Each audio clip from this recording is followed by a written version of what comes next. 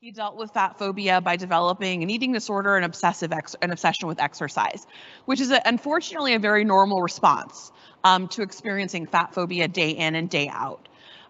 He went on to marry my grandmother, who was sort of the biggest girl in her family. And I remember with her, I grew up learning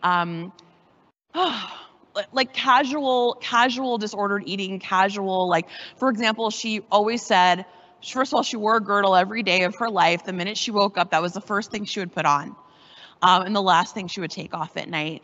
And I remember as a kid, she would tell me, don't forget to buy clothes that's a little bit too small, so that, it's a reminder that as you eat and your belly expands, to stop eating. So, I mean, this is a disordered eating method. Maybe y'all have experienced something like this, like the idea that you wear restrictive garments or you do certain behaviors to sort of create these rules around how much you can eat and whatnot, right? So I'm being raised by two people who have, a lot of fat phobia and disordered eating and body dysmorphia. My mother, is the person who kind of, really, I think all of them were my champions, right? They always told me how great I was, how smart I was, how beautiful and special, and all of these things that I was. So I didn't really learn to hate my body from them, but they all hated their body. So my mother, at the point where let's move forward in my story a little bit. I'm 5 years old. I'm introduced to fat phobia. I'm in preschool, kindergarten, and there's a boy in my class named Joshua, and he's the first person who ever calls me fat. And I don't really know this word, but I know from the way he's saying it that it's really bad. And Joshua is the kid who looks up all the girls' skirts. And I sort of I remember thinking, even then, I felt like a connection. I was like, there's something about, he never looked up my skirt. He never wanted to look up my skirt. And there was this distant understanding of there's some connection between the boy who's calling me fat and the fact that he's also the boy who's looking up all the girls' skirts. And I just even sense, I didn't have the language. I wasn't a feminist yet, but I would go on in later life to understand, right? This was the beginnings of I was learning the connections between fat phobia and rape culture. From that very first moment. There was sexism, there was gender, there was size, there were all kinds of things that are embedded in that moment with Joshua. So from that day forward, I proceed to get really emotionally pummeled day in and day out for being a fat person. And if you grew up a fat kid, you probably know what I'm talking about, literally every single day. If a day passed that someone wasn't verbally abusive to me, I would sit down. When I got home, I would run home, be so excited. I would write down everything I did, everything I wore, and try to emulate the next day, every single thing, with the hopes that I could control what was happening to me. So, it progressed, right? It started from this deep sense of insecurity and sort of criticism of myself, and then it moved into very quickly restricting food. Because that was what I was told. I was told you're too big because you have the wrong relationship to food. So I internalized that, right? If you stop eating or you eat less or you eat the right amount, then people won't abuse you. That was how I understood it. So I was like, okay, I'm willing to basically eat nothing so that this abuse will stop. And yet, because again, going back to the genetics, my body was always going to be this size, no matter how little I ate, no matter how many hours I exercised, it never quite was enough for my peers. So I'm now, let's sort of move forward in the story, maybe 10 years old, and I've already experienced starvation for the first time. I've already undergone starvation between fifth and sixth grades. The summer in between, I wanted to transform, and so I started to eat basically only lettuce, and I would dip it in a sauce, a ketchup or whatever, which sounds, quite terrible. But at the time was oh, it's kind of zhuzhing up the lettuce a little bit. So I was literally living off of lettuce and exercising 2 hours, sometimes 3 hours a day, over, a 3-month period. And I'm really thinking this time I got it. I'm I can't eat pretty much any less. I can't exercise really any more than this as a 10-year-old or whatever. And I go back in to see my doctor, my family doctor, before I go start 6th grade. And he's like, whatever you're doing, just keep doing it. You look great. I mean, if you keep going, you might be able to date one of my sons. And again, kind of there's like that kind of reminder, this is about gender, this is about desire, and it's about male desire, and this kind of idea that like that abuse is that somehow like if I become thin, then males will desire me and they will not abuse me. And that was kind of like, again, I'm not really articulating this, but it's like, it's in my subconscious. So at this point, I'm like, I can't go any, like, how much less can I eat? How many more hours can I exercise? And I started to get really desperate. And I remember at that point, there was a day where I was crying in the car with my mother. And I was like, you just don't understand. She was like, you're beautiful. You're great. Like, once this is over, you're going to go to college. You're going to have everything you want. You're going to find love. She was such a source of inspiration. But I was like, you don't get it. My life right now is trash. Like, I need this to stop. And I remember there was like a turn in that moment. And that was like the day that I kind of realized, again, don't really have the language for it. That's the day I learned that my mom also had an eating disorder, that she had bulimia.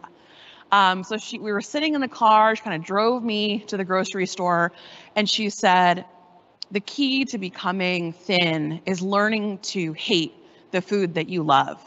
So you make a list, and you start with number 1, your favorite thing, and you eat it until you're sick and you'll never want it again. And then you move on to number 2. And, I mean, anybody who like grew up with disordered eating or has had an eating, like that's just, I mean, it just gives me chills just thinking about this is the advice that my mother, who in her desperation to get me out of the suffering, is extending a hand into teaching me what she had to do, because she went through what I did and my grandparents went through what I did. So, right. And like, and the thing that's really nuts is like, so I'm aging, right? I don't end up developing bulimia. I've got this like horrible fear of barfing. So, thankfully, like that didn't stick, but I was still very anorexic and orthorexic. So really, really like thinking food that had calories in it was contaminated. Wanting to exercise all of the time, feeling like I can't eat. I wasn't purging, but I would eat and then I would exercise obsessively. So that was my life for like 20 years. And then I kind of go to college. It's a little bit different. It's not like day in, day out people abusing me to my face.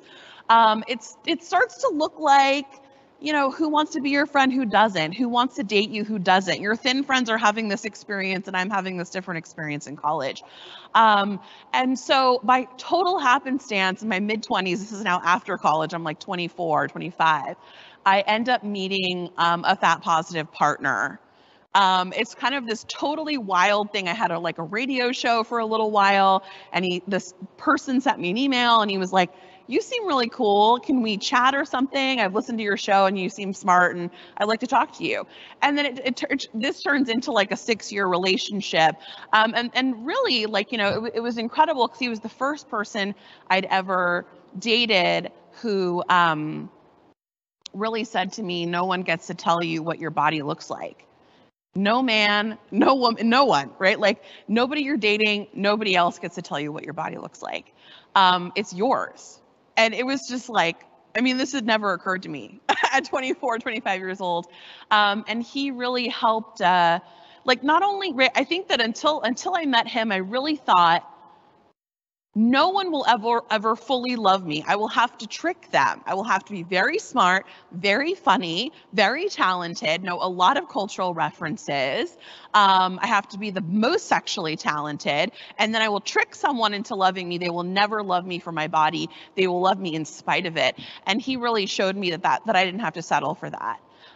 Which was really life altering. He also coincidentally, this like angelic human being, I don't even know. He also helped me work through a lot of my disordered eating. Like he would sit with me in the kitchen while we'd prepare food, and he would hold my hand while he was like, okay, we're gonna have pasta, right? And to someone who's like really deep in disordered eating and disordered thinking about food, pasta is like saying like, we're gonna throw a baby in here, it's gonna be alive. And so it's like, right, it's terrifying. And so I'm like, okay, pasta, panic attack, right? So he's like, it's okay, pasta's not bad, we can just put it in the little pot, it's great.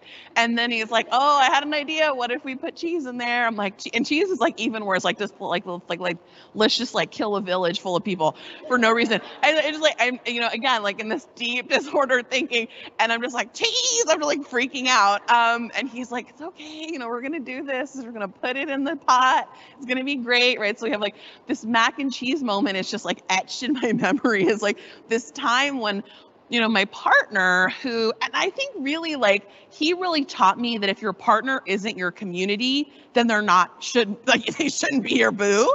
If they're not here to like help you and gas you and like help you heal in ways that are, I mean, obviously not like trying to save you or anything like that, but like trying to support you, can give you those like, those same pep talks, those same things that your friends would give you, then you probably shouldn't be dating them. And it was just like, he really leveled me up in a lot of really incredible ways through his like, the way that he thought.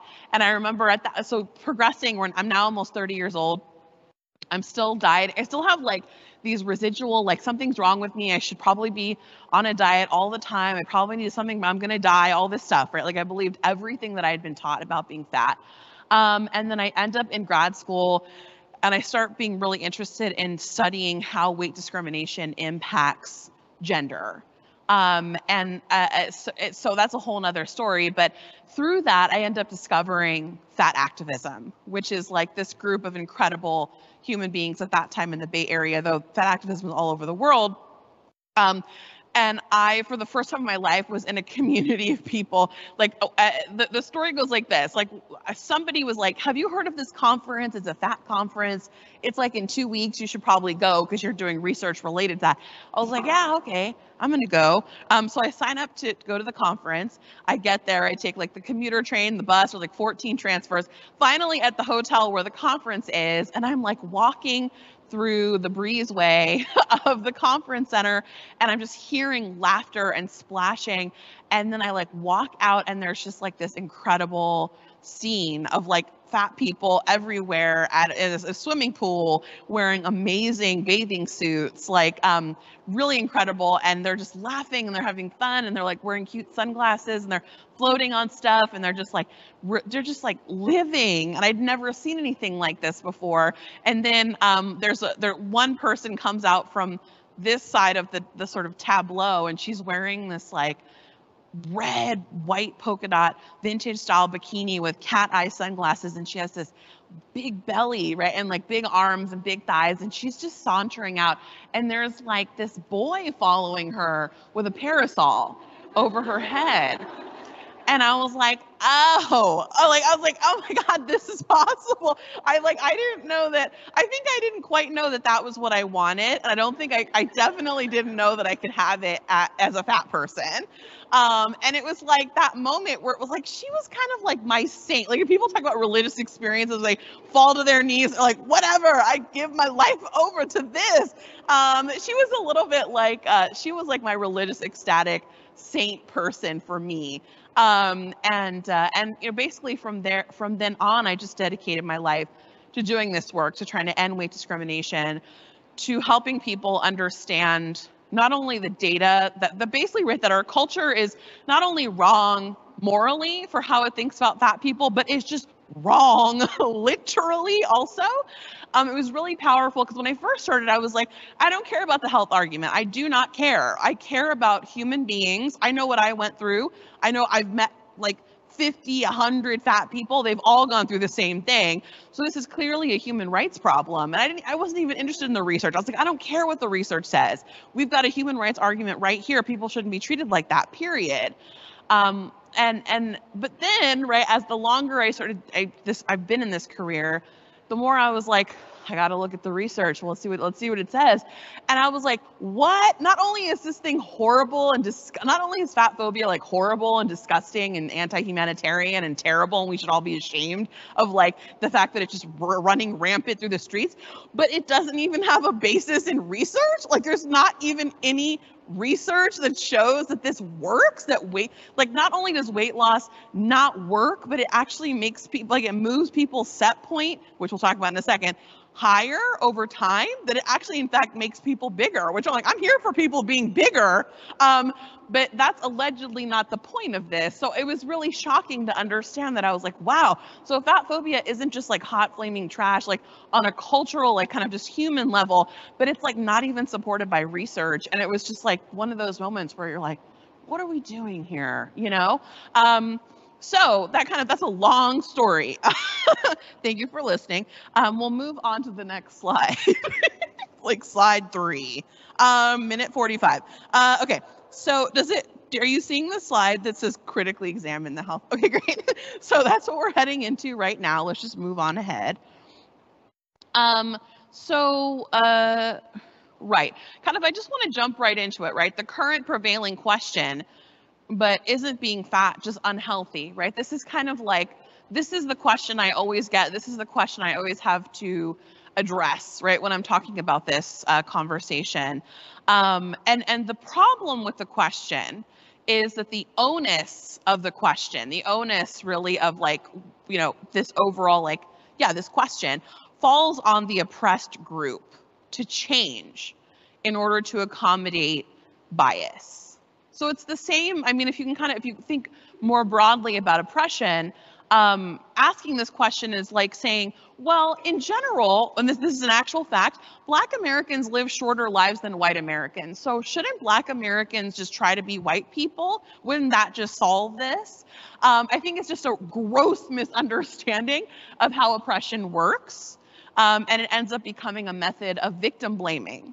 So the outcomes of this, I just said, victim blaming, stress on the oppressed group, bypassing of consent, right? I think right now there's this idea that there's something wrong with me, and no matter what, whether I like my body or not, whether I'm fine or not, whether I'm like whatever the doctor's idea of healthy is or not, I should still want to be a thin person, and that thin people get to bypass my consent because they are just somehow more knowledgeable than me, just by virtue of being thin.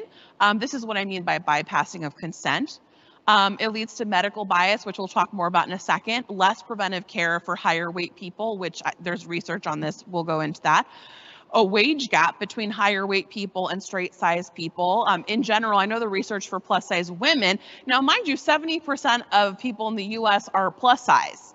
So this is unlike other forms of oppression where they're actually usually numeric minorities we're talking about. We're talking about a numeric majority that is being oppressed in line with numeric minorities, which is interesting, kind of paradoxical. For plus size women, the wage gap between us and straight size women is anywhere between $9,000 and $19,000 a year. And I'll talk more about that in a minute. The invisibilization of discrimination, when there's victim blaming, that means that it makes it harder to see the discrimination is happening. Doctors prescribing food restriction, aka dieting, which is correlated with eating disorders. 1 in 4 people who are regular dieters will go on to have an eating disorder, which is one of the deadliest mental illnesses that we have, that like on record. And so anyway, doctors prescribing food restriction to higher weight patients pretty much consistently. I would argue the better question, the more humanitarian question, the question that I think is more substantiated by research and that is just better for humans, is what's the right thing to do if we accepted that weight bias harms people, that it shortens life expectancy, which I will get into in a second, and is therefore a pressing human rights issue. So what's the moral imperative if we look at the research, if we look at what weight stigma does, what is the moral imperative here? Not, is this person healthy or not, but knowing that stigma harms and kills people and shortens their life expectancy, what is the right thing to do? In this situation, I would say it's superior in that the onus falls on society, on all of us, not the individual experiencing the oppression. It falls on medicine to come correct, and people who want to oppress fat people. And I want to say here, I'm calling out medicine, and I mentioned that there was a training earlier, and I don't think I have a slide that says this in this deck, but it's important to understand fat discrimination, right? Like, so let me back up and say, right now in New York City, there's a bill that's up for vote that would add weight to as a protected category, such as added to like race, gender, disability, et cetera. So it's important to understand that, right? Like this is this work is part of a trajectory of like trying to end groups being discriminated against. And with that in mind, it's important to understand that just like weight discrimination, there was a time when racism was justified through the language of science. There was a time when sexism was justified through the language of science. There was a time when, right, like racist science said that the human skull could be measured and that criminality could be determined by that measurement. These were not cuckoo, weirdo, right, people. They weren't like, right, these were medical doctors. And so it's important to understand that it's not like weight discrimination is sort of medically substantiated or validated by medicine, and we've never seen this show before. It's that this is very much in line with the ways in which oppressed groups have been oppressed, right? Society isn't just like the president and people on top. Society is made up of academia, the church, the medical field, right? Like there are sort of pillars of society when we're talking about society, okay? So the outcomes of this, I would argue, are individuals and entities who practice discrimination will be asked to stop. Health outcomes always improve when individuals experience less stigma in addition to that. So let's move on. Okay, so I kind of also, this is another side-by-side. So the current health-focused approach basically teaches us that to be suspicious of embodied feelings, and we're encouraged to adopt an intellectual, aka enlightened, anti-human relationship to food and body. So the current health approach really does promote a very intellectual relationship to how you eat and what your body looks like and what your body feels like, even potentially. This system is characterized by binaries, so good versus junk food, wrong versus right bodies, good versus bad bodies, learners versus knowers. I was just doing a lecture yesterday with Food Corps and basically talking about how in our culture we learn, basically there's two types of people, the people who know how to eat correctly and the people who don't. And often people who are in the don't are people who are in marginalized bodies, and people who do know are the correct eaters or whatever. They're often in like more privileged bodies. The system is characterized by restriction and control, assimilation. So food becomes a way of becoming a good citizen, a moral citizen. Utility, food is primarily seen as something that should promote health. Food is seen as fuel for a machine, the body. Fear, that the wrong relationship to food and body could lead to disease and death. So right now, if you look over here on the left hand of the slide, this is the paradigm that we're living in. It's extremely anxiety inducing. It leads to body dysmorphia, it leads to disordered eating, it leads to all kinds of like fractured relationships to the self, to intuition, and to food. We can, in my mind, right, we can create both in microcosms and also just in larger environments. We can live in a culture that affirms a pro-human relationship to food and body rooted in instinct. Hunger is one of those things. Hunger is part of instinct. Intuition, pleasure, connection, care, cultural affirmation, play, fun, comfort, and self-trust. And I kind of want to say, like, and what's interesting is that the stuff on the right-hand side, which might sound a little bit woo or whatever, is also substantiated by data to have better long-term health outcomes. A great example is this research that came out, this is actually from the 70s, but they discovered that when people enjoy food, they absorb more nutrition from the food. So pleasure has an impact on actual nutrient absorption. So these things aren't just like concepts that seem nice. They have empirical bases and like actually help promoting outcomes. So let's move on. So as a culture, we've been taught to see our bodies and food through a carceral, colonial, and neoliberal lens. And we're gonna like break that down. So carceral, you probably heard, I feel like there's a lot of attention on carcerality right now. The belief that our bodies are dangerous and always on the verge of rebellion. Rebellion equals fatness. And it justifies the need to punish, ostracize, and dehumanize people with unlawful bodies. So carcerality is basically a referencing to prison, the prison industrial complex. And what's interesting, right, is like, I think amazing prison abolitionists argue that when you look at the culture, like, a friend of mine is a poet, and he says, if there's a prison in your city, then your city is a prison. And he basically, right, the ways in which society has to be shaped and our psychology has to be shaped in order to accept carcerality at the level that we have it in the United States. So carcerality shows up in diet culture and how we treat our bodies and food.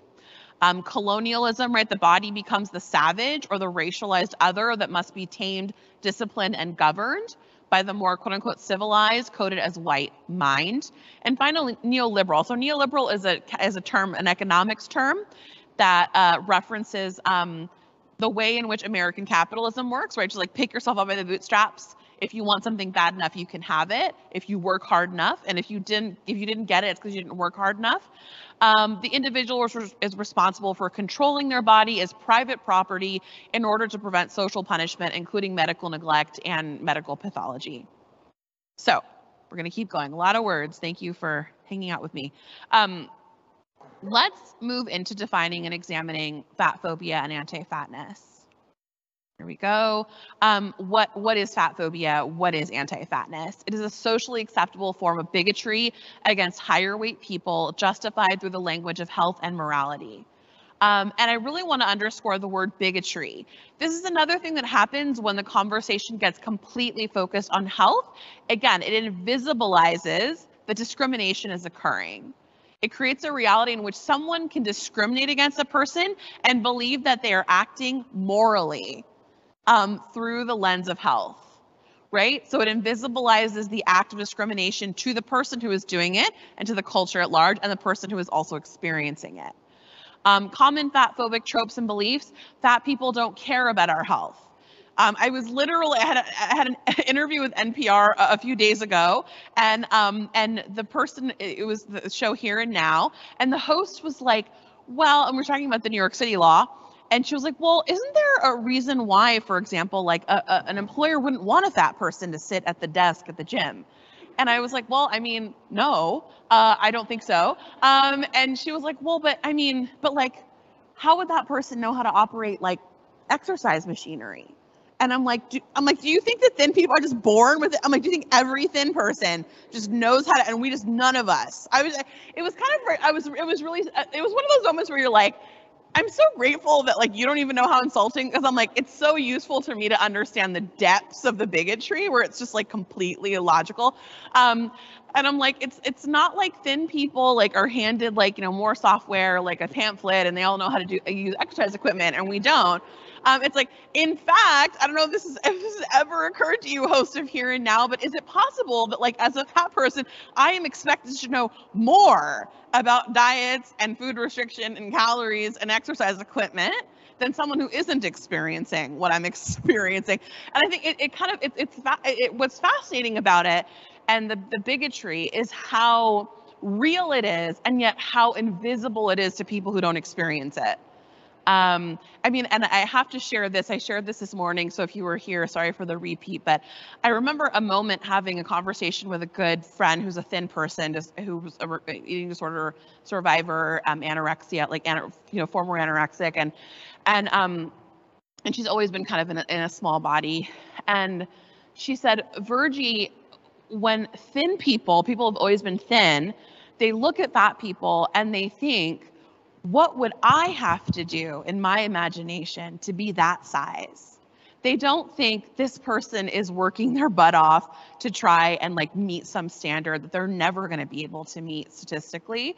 They're thinking that, oh, you must never leave the house. You must never go for a walk. You must eat 5 times what I eat. You must do 18 times more of this and 18 times less of this, because in order for me to be your size, that's what I would have to do, right? That's kind of and it was like one of those aha moments, right? Because I'm living, right? I just told you my whole story. I was living with anorexia for 20 years and no one noticed. And I'm like, rack every second of every day is dedicated to becoming a thin person, which I'm being told is possible. And so this is like inconceivable. I'm like, what? They don't know that I'm like out here hating myself, like working out every day, eating lettuce for 3 months. How can they not know? How can they not notice, right? And so I think this is, again, one of those things where if you're living in a marginalized body, whether it's a racialized body or a disabled body or like whatever, right, that like the people who aren't living that experience have no idea how hard you're working. They just think like they're out here like killing it and like you're just sucking. And I'm like, no, I'm out here working 6 times as hard as you and not getting a third of where you're getting, just not even trying. Or maybe you are trying. But like, I mean, I think I learned this in college, right, with class privilege, where it's like, if you sort of start out in a place of privilege, you can be working really hard. That doesn't mean that you're not, it doesn't mean you're not working hard if you have accomplishments, but someone who doesn't have that privilege can be working 3 times, 4 times, 5 times as hard and won't even get halfway to where you are. And so I think it's important to understand in the conversation about body size that in fact, a lot of higher weight people have either historically or are currently working extremely hard to try and meet the thin standard that our culture puts forward, and are dedicating their lives to it and aren't getting the results that they're supposed to get, and they're blaming themselves. I'm going to show you the research of why they shouldn't blame themselves, because the research is pretty clear. Another trope is fat people can't have a restrictive eating disorder like anorexia. Fat people can handle more pain and suffering. So this leads to things like, I think this is very subconscious, but this leads to things like doctors not prescribing as much pain medication, doctors not prescribing care when fat patients come in and have a symptom. Fat people's desire and autonomy doesn't matter, including forcing advice and weight loss onto fat people. Fat people don't know or understand how to be healthy, otherwise they would be thin people. And finally, thin people's beliefs about us matter more than what we think, want, or need. So again, this is where you see the clear, I mean, for me, it's like the discrimination component is very clear, because the first class citizen in our culture is supposed to be thin people, and the second class citizen is supposed to be higher weight people. And this kind of shows up in like in I think subconscious attitudes. So let's keep going. Okay. So here are some more examples of fat-phobic attitudes or beliefs. Some of them are a little bit more subtle, so I wanted to really delineate them. Higher weight people can become thin people. This belief that any person of any size can, if they want badly enough, to not only become thin, but to stay thin their entire lives. There's also a belief, I think, that higher weight people somehow are ill. And so if we get past a certain point or we lose a certain amount of weight, then we will have shed the illness or something, which is, I mean, that whole framework is not correct, and also very bigoted. That higher weight people are sick or have an emotional eating problem, that higher weight people are struggling with their weight. Again, all higher weight people are struggling with their weight. All higher weight people want to be thin people. All higher weight people are always less healthy than thin people. Our fat people are less disciplined than thin people, need to be on a diet, can't possibly have anorexia or bulimia, I already talked about that, are less capable or desirable as a colleague or a candidate or a partner, will die young because of their weight. Mind you, I would just want to say, you know, we're going to talk about BMI in a second, but technically speaking, people in the overweight category live the longest of anyone, just putting that out there. That fat people should accept the prevailing public health approach to weight, that fat people should uncritically obey the medical field's advice despite its history of harming people in larger bodies. So let's continue. I want to get into some of like the impact, the lived reality. So I talked a little bit, I alluded to this in my own story, but in the United States, most children have already begun to internalize fat phobia by the age of 5. Researchers go in and they ask groups of 5-year-olds if they would rather lose an arm or be fat, or lose a parent or be fat, and they always choose losing an arm or losing a parent. I already mentioned this figure. 9,000 is sort of the bottom rate for, or the bottom estimate of the range of how much income fat women lose per year, in comparison to their straight-sized colleagues. And when the researchers got in and were like, "What is this about?"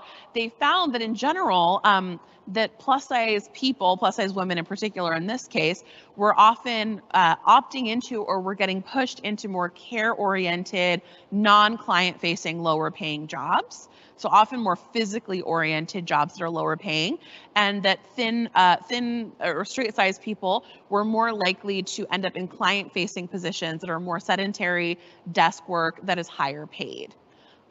So that's kind of one of the biggest theories as to what this disparity is. And I mentioned this already, 68% is the percentage of US women, though across the board, people of all genders, in general, it's about 70% of US, of people in the US are a size 14 or above or are plus size in a larger body. Let's keep going. Oh, these are a lot of words. Again, thank you so much for hanging out with me and looking at all these words.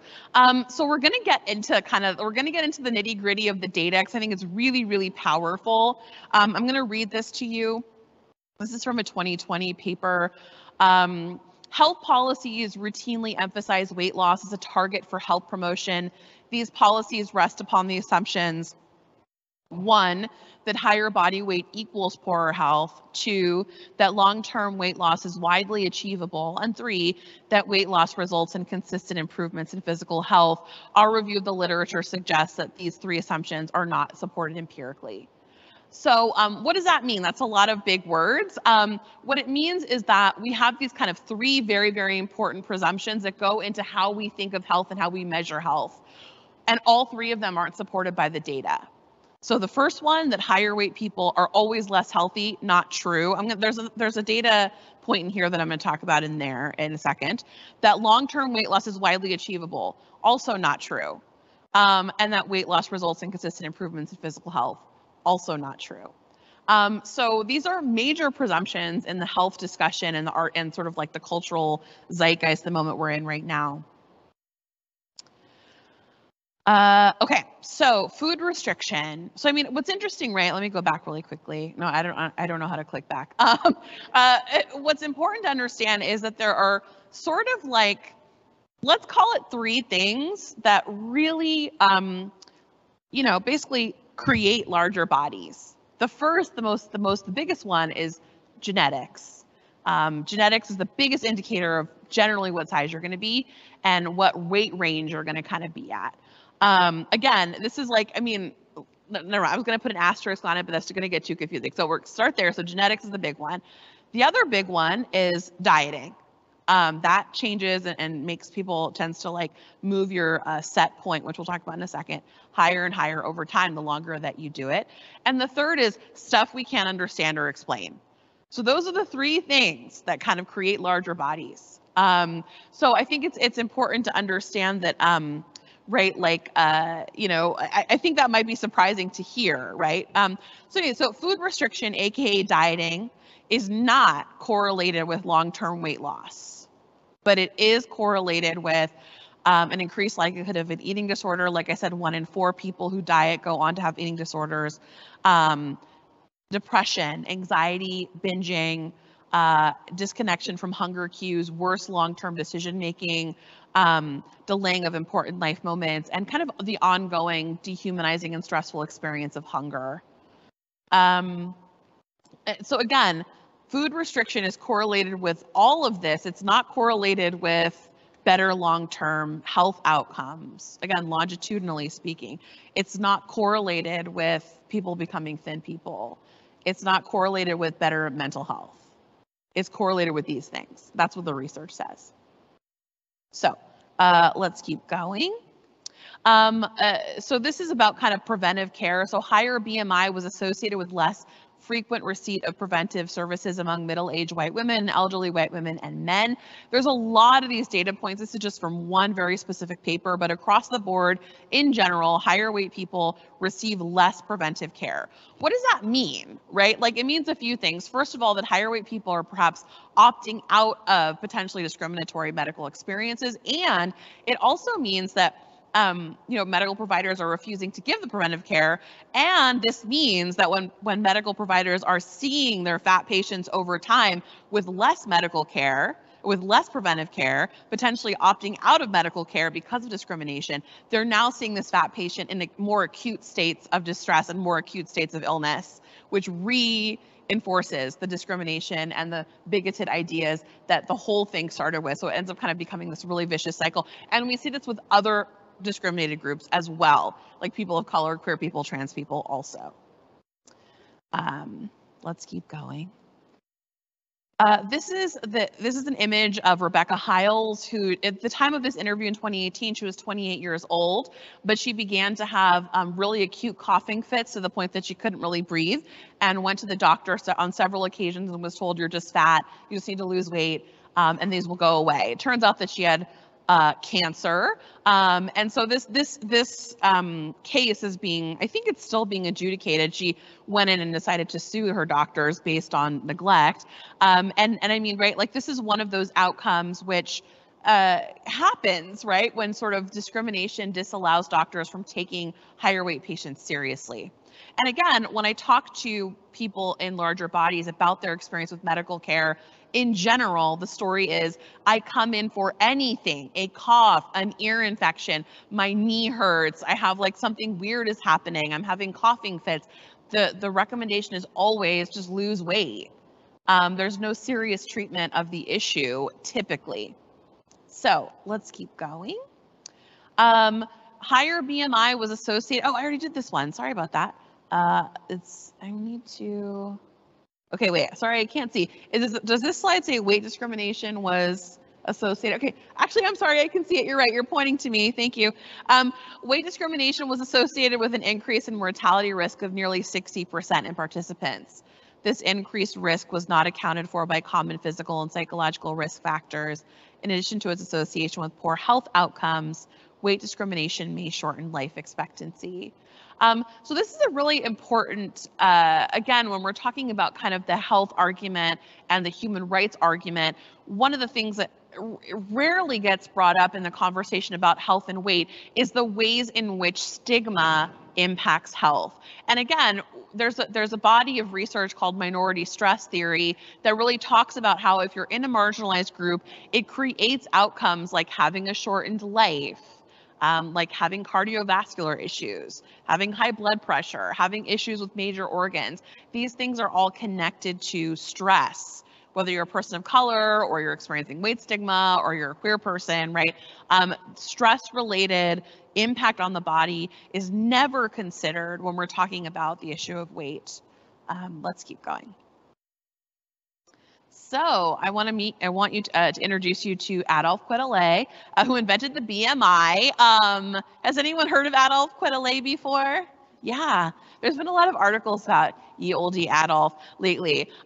So he was a Belgian mathematician who invented the BMI in the 1830s, using only white men, specifically like soldiers. And the BMI is still used as the ultimate measure of health in the United States. It's important to take a second to talk about Adolphe because I think a few things, right? So what Adolphe did was he brought in all these soldiers and he weighed all of them and he averaged their weights and it created a bell curve. So then what Adolphe did was he took the median, sort of like the center point of the bell curve, and said, this is the ideal man from which all other men deviate, right? There's nothing in the data that indicate that median, the median is just the median. It has nothing to do with superiority or inferiority, whether that person's ideal or not ideal. But he sort of projected that, his own opinion, onto the data. And his work, it's important to know, ended up becoming some of the undergirding of eugenics. So I think, right, like when we think about the BMI and the history of the BMI, which emerged at the height of colonialism, not an accident, I would say. So, right, like, you know, some people argue just because a tool has a problematic history doesn't mean we should throw out the tool, which I would generally agree with. I think what's complicated about the BMI, though, is, right, to this day, the BMI determines things like whether or not you will get life insurance, whether or not you will get health insurance and how much it costs. It determines things like, you know, like I think about the BMI being taken for me in high school. It determines where I rank in like kind of in my PE class, which is then sent on to this like national fitness standard test, right? So I mean, and also BMI determines, like when we're looking at populations, BMI determines who's getting public health intervention and who's not. So if you're in a zip code that has higher BMIs, you're more likely to be targeted for all kinds of public health interventions. Arguably, even though this tool was designed for a very different purpose, it is still basically separating the ideal from the non-ideal, who will be intervened upon and who will not, who is seen as a learner, who is seen as a knower. Okay, continuing on. I want to talk about healthism. I think it's really important. I already talked about neoliberalism, which is the idea of like everybody just pull themselves up by their bootstraps.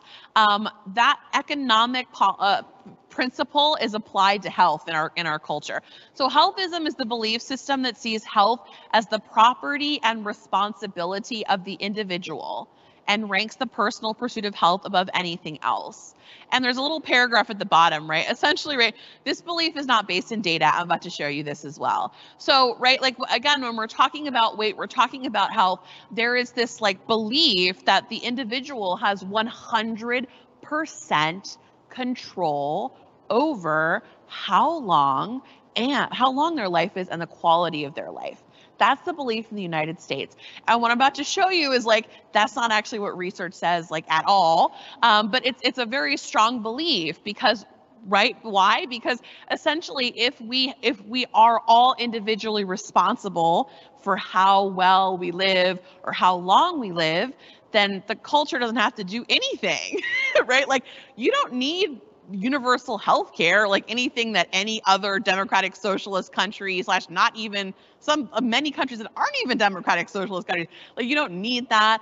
You just need to work really hard and cleanse, and you need to like drink juice, and you need to like do the, you don't need health care that's affordable. You need to cleanse, right? And so like, I think the whole, right, and so it really goes back to that kind of individual, like who bears the responsibility? Does the individual bear responsibility for everything they experience, or is the culture that's like, right, benefiting from the citizens, are they responsible for something, and how much? So let's get into the research on kind of like why this is substantiated by data. So this is kind of a question, but the answer is already circled. How much do individual determinants of health impact our overall health as compared to, ooh, I jumped the gun. Hold on, y'all. I need to back up and say something. I'm going to back up for real. I did it. Our health is actually, every person in here, your health is made up of a combination of social determinants and individual determinants. So that's like, everyone in here's overall health in the pie chart of your health. There's a combination of social determinants and individual determinants. So social determinants are things over which you have no control, whether or not you experience oppression, whether or not you grew up having access to clean water, public transportation, basically, did you live in an area that had a lot of resources? Did you grow up in a home with a parent who was emotionally regulated or dysregulated, right? Did you, like, these kinds of privileges, right? Did you grow up with that or did you not? These are things that people can't control. You cannot control what home you grew up in, what neighborhood you grew up in. These things are very, very important in social determinants of health. And then there's the individual determinants of health, which are the stuff we're talking about: food, exercise, meditation. A huge other part of individual determinants is genetics. So within the overall pie chart, again, we're talking about social, individual. The question that I'm posing for you is, what percentage in the pie, you already saw the answer, but what percentage in the pie is social determinants versus individual determinants? And we come to learn that the answer is 30 to 40% of your overall health is something you can individually determine. And that 30% figure is the CDC and 40% is Kaiser. So I mean, I'm more inclined to the CDC, but I thought I'd put the Kaiser number out there since it's a bit more conservative. So anyway, I'm inclined to sort of believe the CDC. I'm going to favor that one in this conversation moving forward. So just to kind of really like get it in there, right? So our overall health in the pie chart, 30% of our overall health is individual determinants, and within that 30% is genetics, which is probably, I don't have the numbers on this one, but we could probably guess it's probably at least 5%, if not 15%, if not a lot more, right? I don't know. But let's call it 5%. Be really conservative. So 25% of the pie is what's left of how you eat, whether you meditate, whether or not you get enough sleep, all that stuff, right, is left in that 25%. So, and again, this is sort of, I mean, if you can go into the CDC website, look all of this stuff up. So, I mean, the question for me, the philosophical question becomes, how are we so obsessed with that 25, 30%? And why aren't we at least twice as obsessed with that 70% figure? Because isn't that where we should be moving the needle? So, I mean, right, like, I mean, I think, again, like when we're talking about this conversation, I always learn that people really, really have this belief that their individual behaviors are what is determining their health. It is terrifying, in fact, to accept that how long you live and the quality of your life is largely out of your hands. It's really scary. And that's where diet culture comes from. The dealing with the terror of that, dealing with the terror of the fact that like we kind of get the hand that we're dealt. And it doesn't mean that those individual that 25% doesn't matter, but it really contextualizes kind of like what all of this conversation is really about. We're really pushing for something that is largely out of people's control. Okay, moving on. So I want to kind of explore the frameworks of fat positivity and food positivity. We've got a little bit. I know we have to leave at 6. Are we leaving at 6 or am I supposed to end this? What? 5:40? 40. Okay, great. Okay, got to move it along. I don't think we will have time for Q&A, unfortunately. But okay, but feel free to come talk to me afterwards if you want. So we're going to explore these frameworks. I think they're really powerful. I'm going to skip ahead. Oops, this one is formatted very poorly. Oh no, it looks great on the screen. Okay, so how do we shift the focus away from food, away from like the fear of disease and death, and towards joy, positivity, and aliveness? And I think for me, certainly as a person in a larger body, though I think everybody of all sizes can adopt something called fat positivity. So fat positivity is this set of principles, right? Seeing fat bodies as a natural, beautiful part of body diversity. Understanding that weight gain or weight restoration can be a very positive and important part of healing for people of all sizes.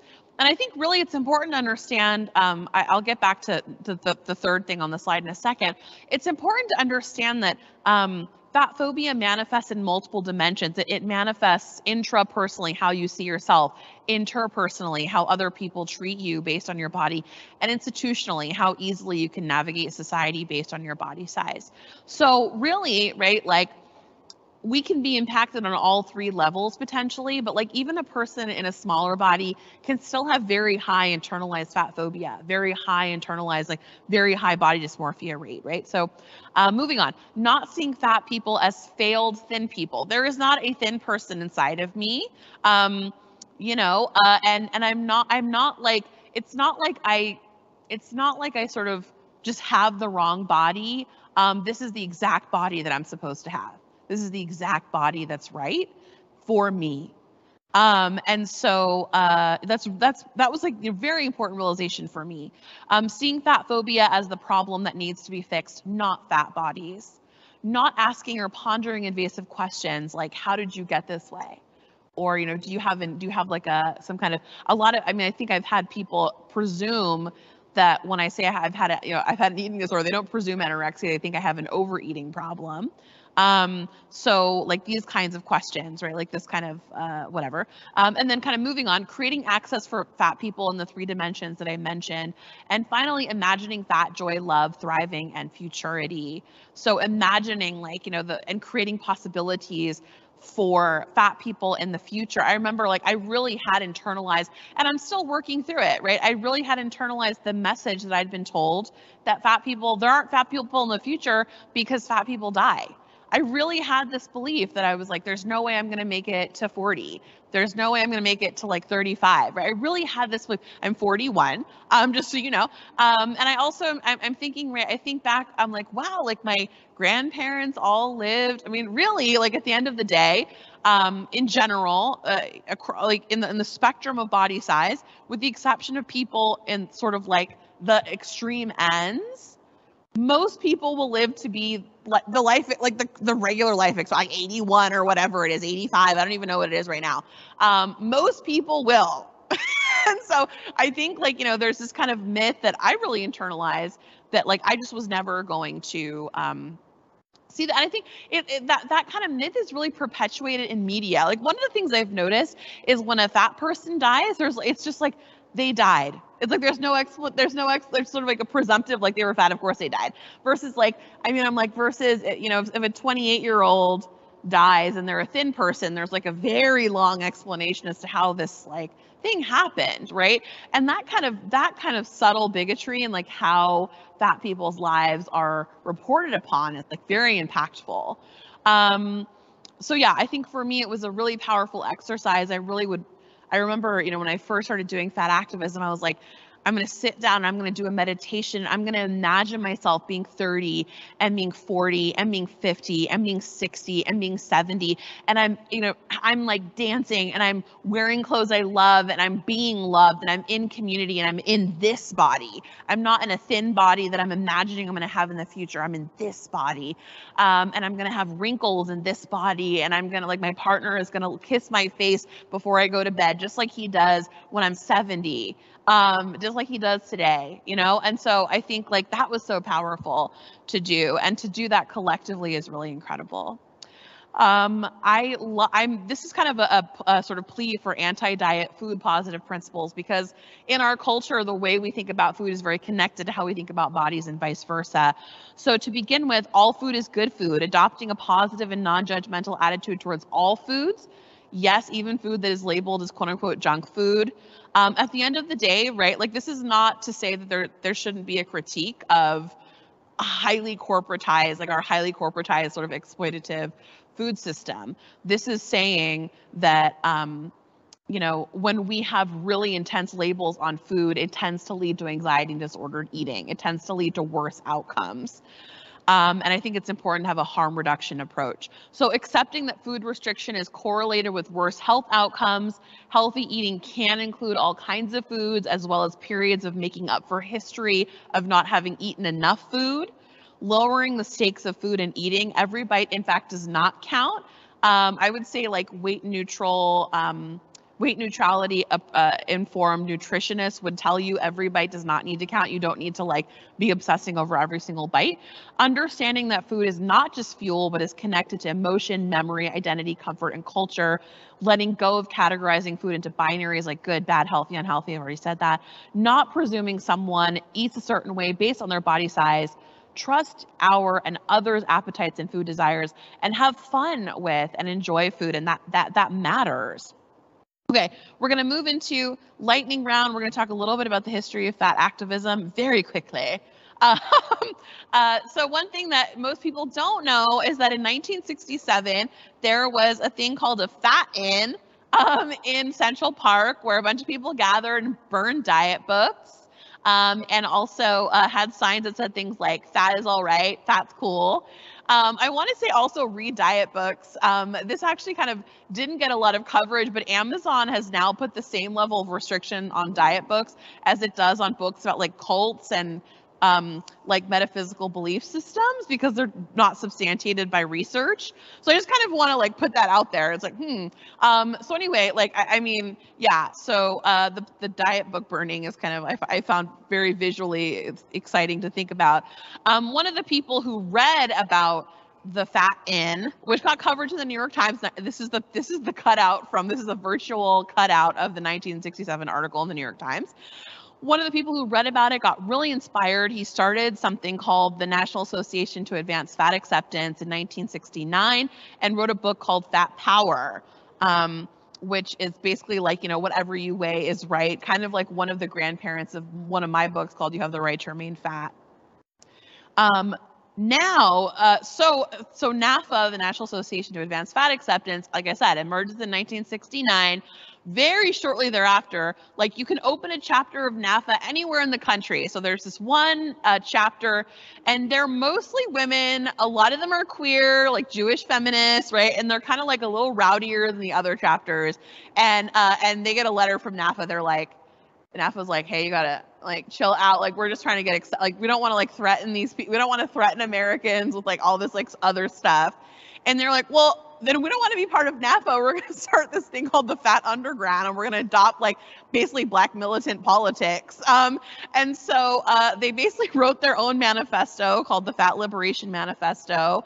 And again, this is like where you start to see the fat movement become like much more explicitly, first of all, the fat movement fractures, which a lot of movements do, right? So NAFA is kind of this like acceptance. We're going to do a lot of research. We're going to say fat people are healthy, and we're going to be kind of non-threatening. And then the Fat Underground is like, no, we believe in militancy and separatism. And so this is kind of where the offshoot of the more queer-led, more sort of women, femme-led part of the fat movement begins, which is really exciting, because that's really, we're on the trajectory as a culture. When you look at body positivity and fat aesthetics online right now, it's 1000% queer.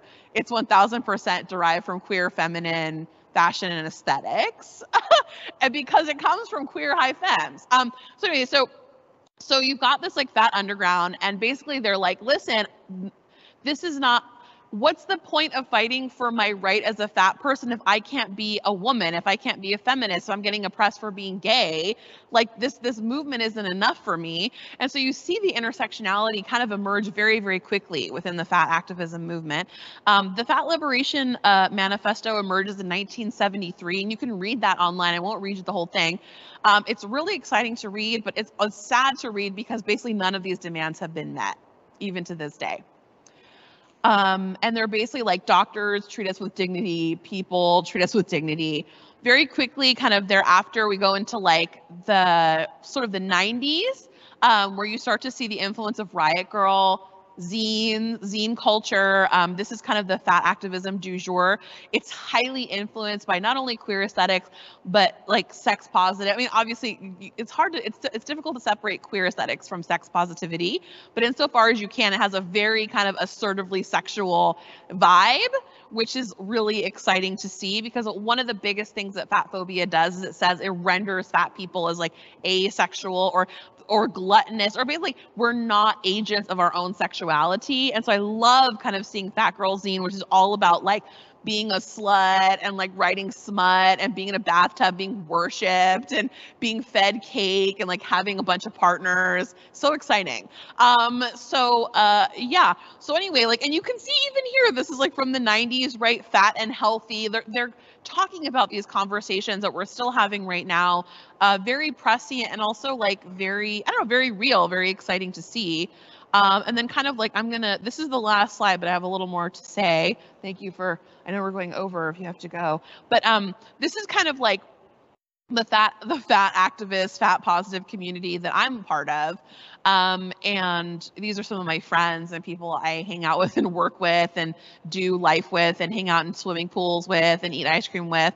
I really kind of think about, like what does fat activism teach us about how to deal with fat phobia? And I think like, as like folks in college potentially, I know not everyone here is a student here, but right, you're being introduced to this political ideology. It's very, very upsetting to hear a lot of the stuff that I just shared. And it brings up a sense of rage. It brings up a sense of anger and a sense of grief. And all of those things are really, really important. And I kind of want to sort of say, like, things that I've done briefly to kind of deal with that rage and that sense of kind of like, this is so wrong. What happened to me is so wrong. The very first thing that I did was try and find community of people who could affirm what I went through, who went through what I went through, and who could collectivize tools with me. Things like, how do you alter a garment to make it fit? I mean, this was before like the plus size revolution, really. But one of the first things I learned from another fat person was, how do you alter a garment that's not made for you?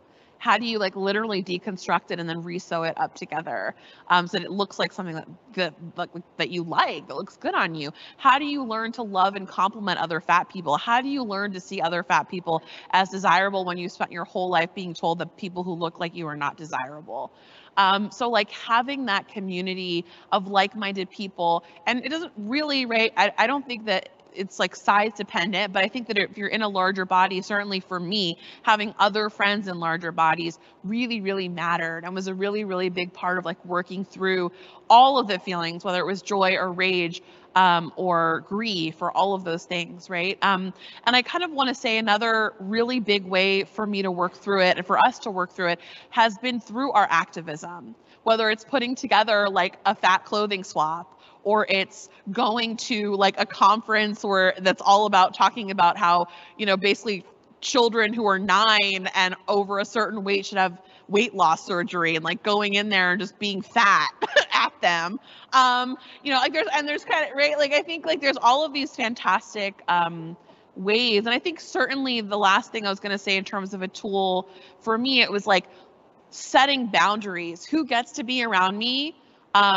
Who am I dating? Who am I looking at as potential people? A big one for me, like a big, this became like a friend rule and a dating rule, right? Like I deserve to be protected from fat phobia. So I'm not dating people who talk about my body or other people's bodies or how I eat or how other people eat. Like if someone talks about, literally like if you are dating someone who talks about how other people look, I would not be dating them anymore, frankly. I'm sorry, that's a strong statement, but like I think like striving to be in a relationship, whether it's romantic or otherwise, with folks who are not putting toxicity into the world is really important.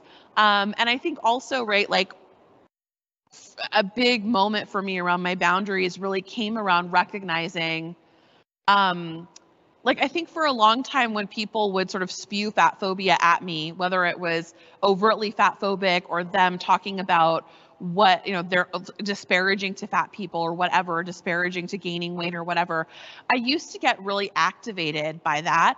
And there was a point at which like I was like, oh, you are triggered and you don't know you're triggered and you don't know how to deal with it. And I have dealt with the trauma. I'm working through the trauma responsibly that you haven't dealt with. And I need to protect myself from you. In the same way that if someone were super triggered and had no idea they were triggered and they were activated and they were like they were flailing and flailing, it's not my job to get you out of the water. It's my job, right, to be like, this is what's happening. This is what my responsibility is. And this, I need to sort of protect myself from this. So I think that, specifically, I remember I used to hear when people would talk about going on diets, it used to set me off like, maybe I need to go, even though I was deep in fat activism, I was like, oh, maybe I need to, maybe after all this, and again, hitting a point where I was like, oh, diets are what you do when you're triggered from the trauma of being taught that fatness is horrible. Like you don't know what to do with that because our culture has just not given us any tools. And your way of dealing with it is by not eating food. And my way of dealing with it is fighting the system. And so I think like, you know, I mean, just kind of really situating, I'm like really situating, where is my power? Where is my sort of like locus of power? Who is set off? And like, who can I like, who is my friend I'm invested enough that I want to help them? And who are the people in like farther out where I'm like, I can't even touch that. Like, I can't even touch that because like, you're not someone in my inner circle. That was a lot of information.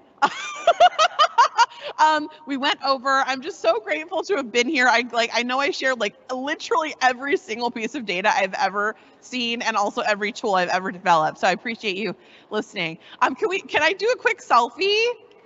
Yay! Thank you.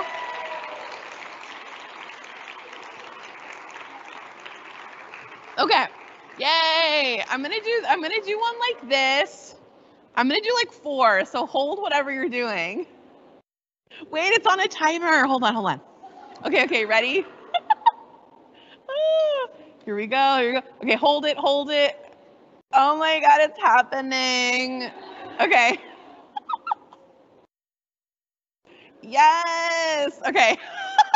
Thank you guys. Yay.